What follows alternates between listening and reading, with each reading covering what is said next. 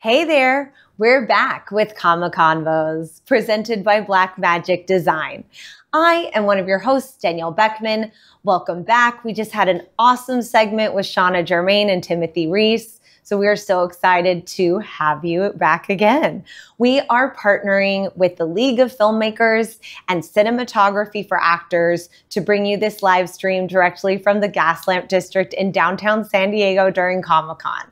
I hope you all have been having an amazing con weekend, and let's get to our next guest. I'm very excited to welcome Francesca Escarraga to the stream. Francesca is an award-winning producer, writer, and director, and she likes to utilize the visual medium of storytelling and written word to empower the voiceless and create meaningful stories that induce positive change in society. Yes! Love that. She also serves, which we'll talk about, as an event programmer and manager for New Filmmakers Los Angeles and Little Cinema as well. She has brought to life some Academy Award qualifying and award-winning films and series. She's worked on so many notable Hollywood projects such as Netflix Bridgerton. Have you heard of it?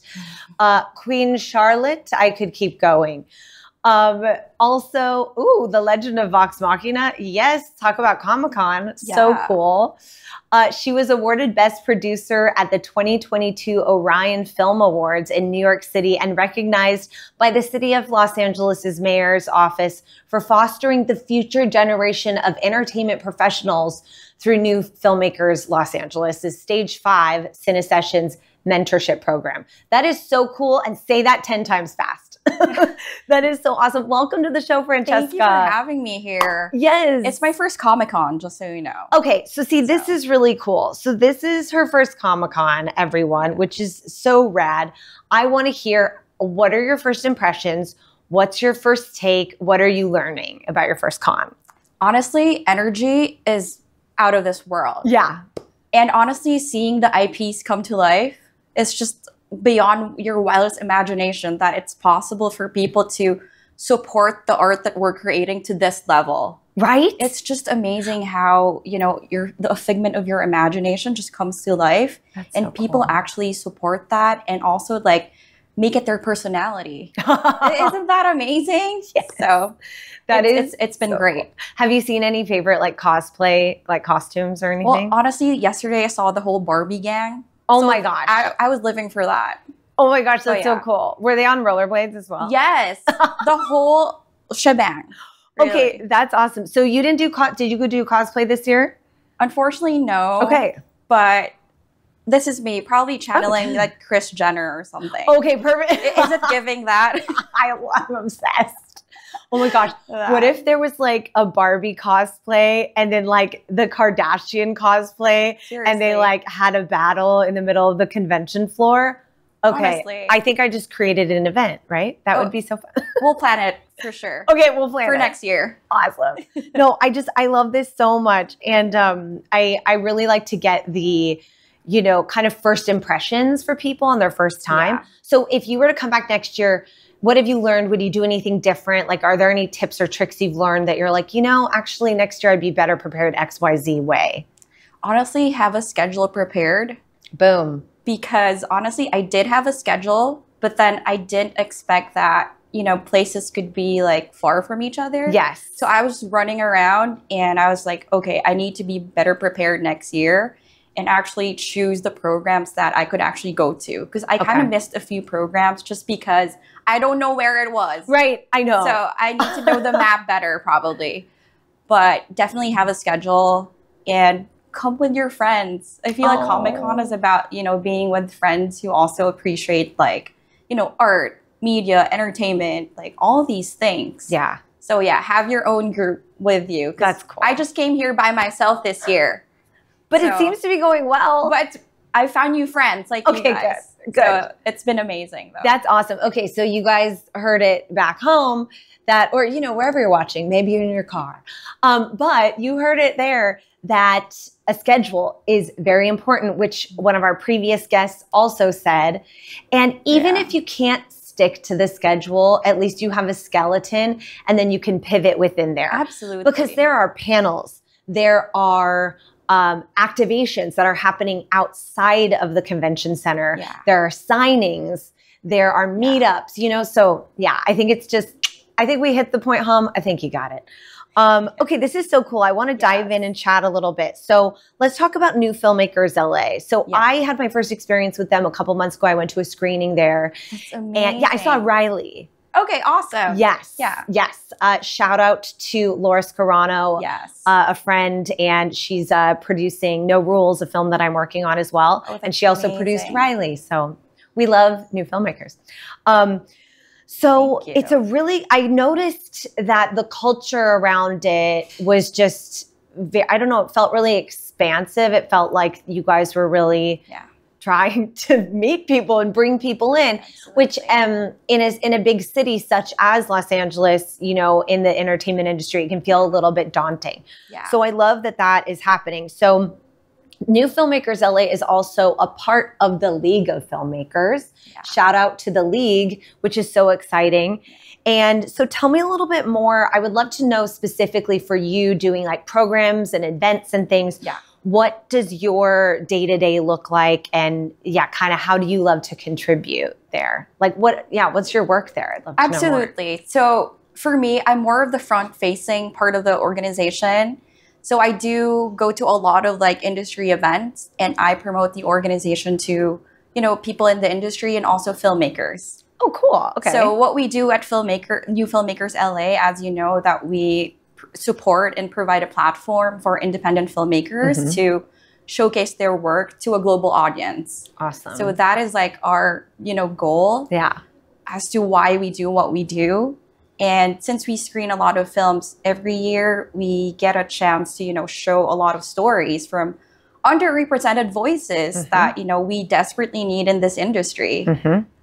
And what I love about what we do is that aside from, you know, showing people's films, we connect the filmmakers to industry executives who can help them, you know, propel their careers forward. So I feel like, you know, us being filmmakers as well, we understand the system. So we can create a system that actually serves, you know, the filmmakers and also the industry. That's so cool. Okay, this is kind of a silly question that I have now, but I really want to know. Tell me. You go to so many events, right? Yes. Okay, so how do you remember people? Like, do you have, I know we're talking about like Comic-Con tips and tricks, but like, do you, if someone enthusiastically comes up to you and is like, Francesca, hi, do you have any tools in your tool chest as to how you interact with someone who you maybe don't remember, or how did you have a trick to remember names or anything like that? Well, honestly, like if a person introduces themselves to me, like if you do have a personality, I would easily remember you. Yeah. So I feel like when you go to these things, do have something to say that people would remember you. Oh, that's good. You know what I mean? But I suck at names sometimes. Yeah. But honestly, I follow people on Instagram. Like once we connect like on Instagram or LinkedIn, then I get to know more about you. And then eventually I would remember you that I met you at this event. Okay, cool. And honestly, like social media is very powerful. Yes. So meet people in person, but then connect with them, you know, on social media and eventually meet them again in person. Right. So. I think, no, it's honestly, if you think about it, you know, going to parties 10 years ago, you wouldn't have that like literal, I mean, I know Facebook is called Facebook, but it's a book of people's faces so that you can put that together and connect those dots. Right. That's actually really helpful. I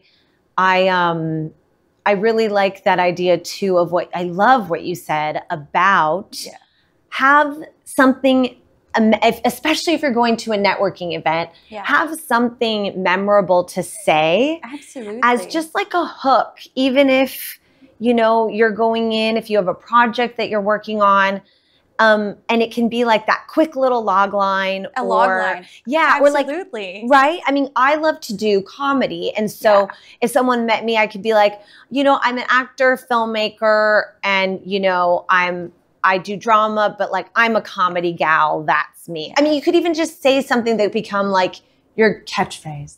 Absolutely. Your tagline. Yeah, exactly. As a person. I think is so cool. I really do need to workshop mine, but you know, it's fine. We're getting there. But I think that's really powerful. Yeah. And also having that kind of match your social media. Absolutely. So you're like, I remember this person, I met them.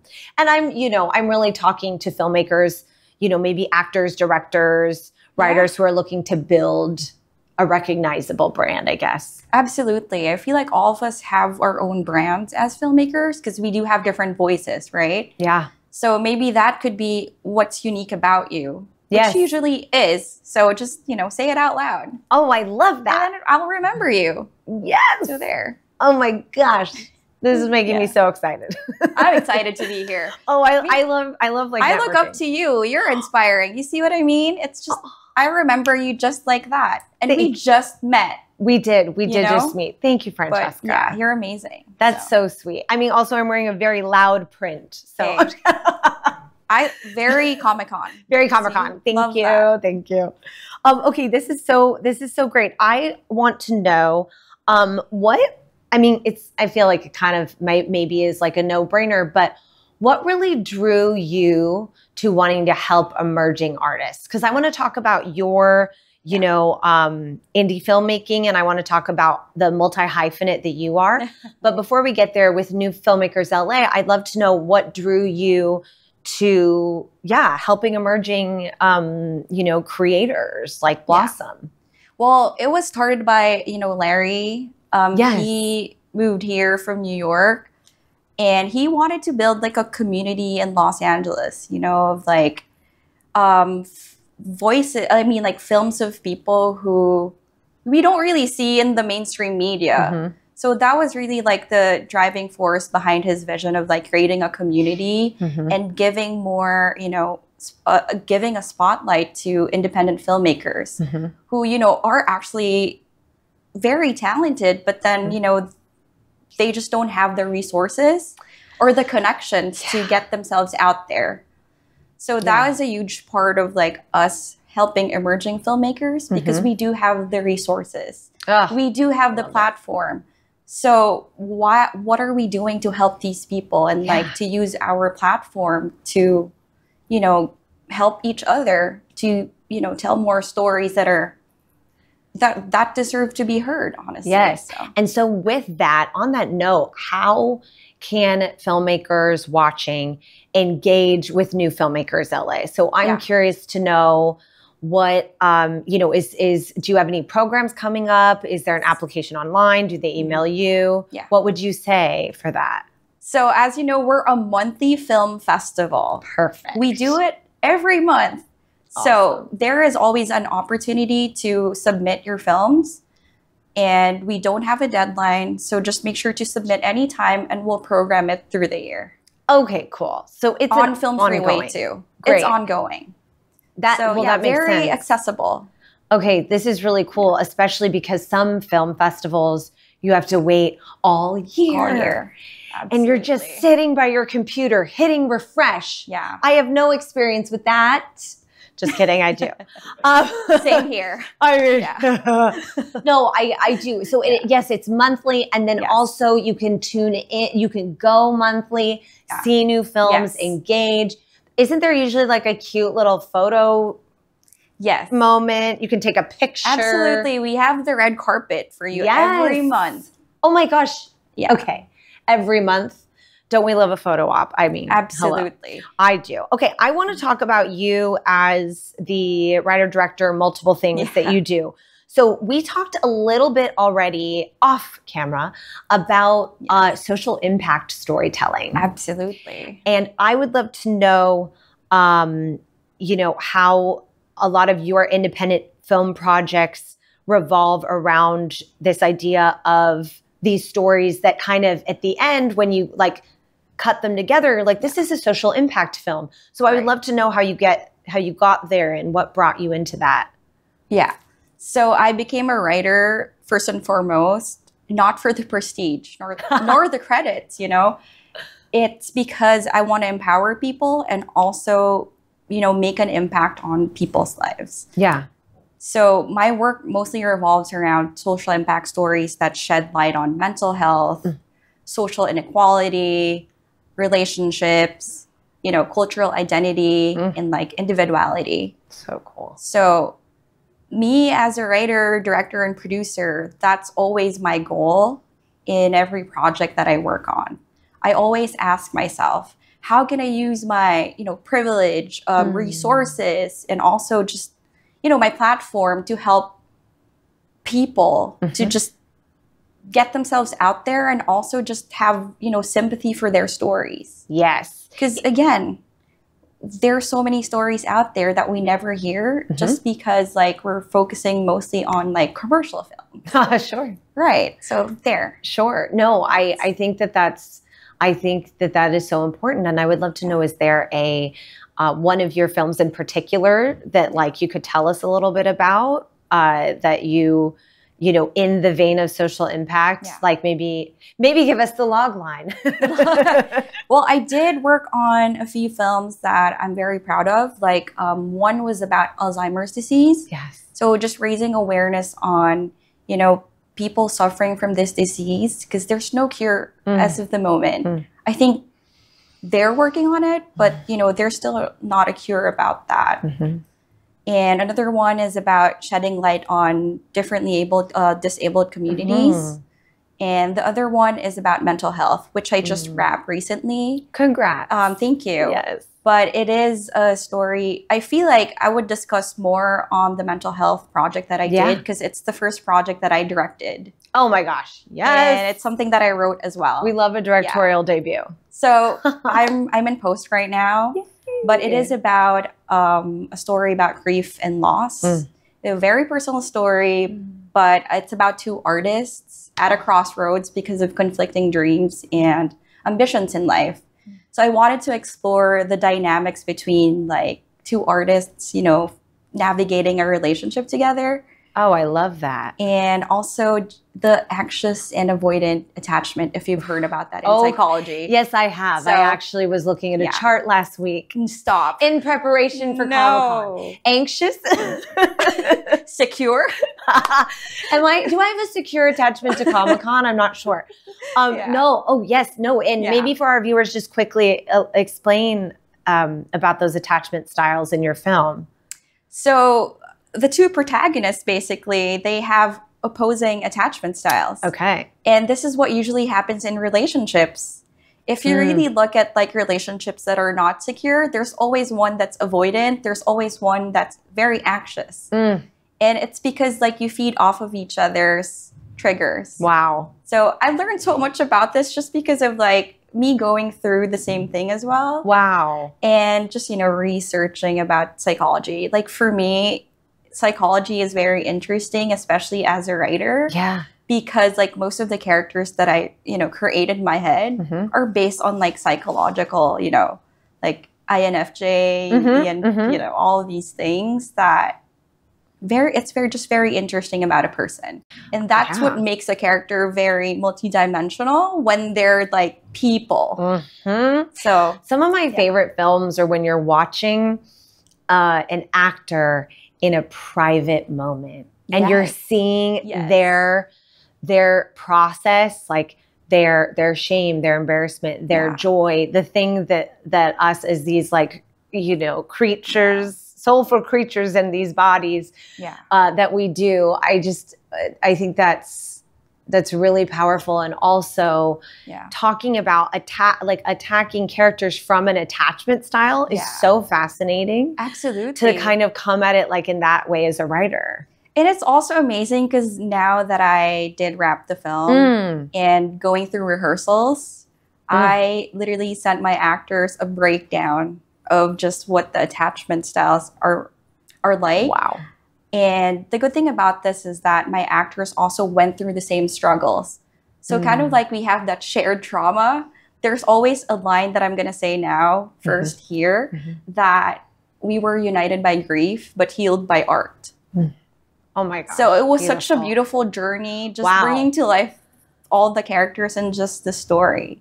Because I feel like it was meant to happen for us to heal from whatever grief we went through in life. So yeah, that's what really makes cool. it very personal. Oh, I love it. Absolutely. And that specificity also makes it universal. Absolutely. Right. And I never thought it was very universal because, again, it was about an avoidant and an anxious person. Apparently, like a lot of people are in those type of relationships. Oh, yeah. I would say so. Yeah. Isn't that very interesting? You make the art and then all of a sudden your audience shows up. Yeah. You know, that's so cool. Very quickly, too. Oh, I was like, oh, this is amazing. Yes. So. Oh, my gosh. I love it. Okay. So I would love you to tell our beautiful viewers, hello, viewers. I would love you to tell them where we can find you, how we can follow your work, and then maybe just anything you're excited about coming up. Well, you can follow me definitely on Instagram, Francesca Escarraga, or follow connect with me on LinkedIn, or go to our film festival. It's monthly. The next one is on August 3rd in downtown LA. Cool. So if you're available, you know, just come hang out with us. We're fun people, I swear.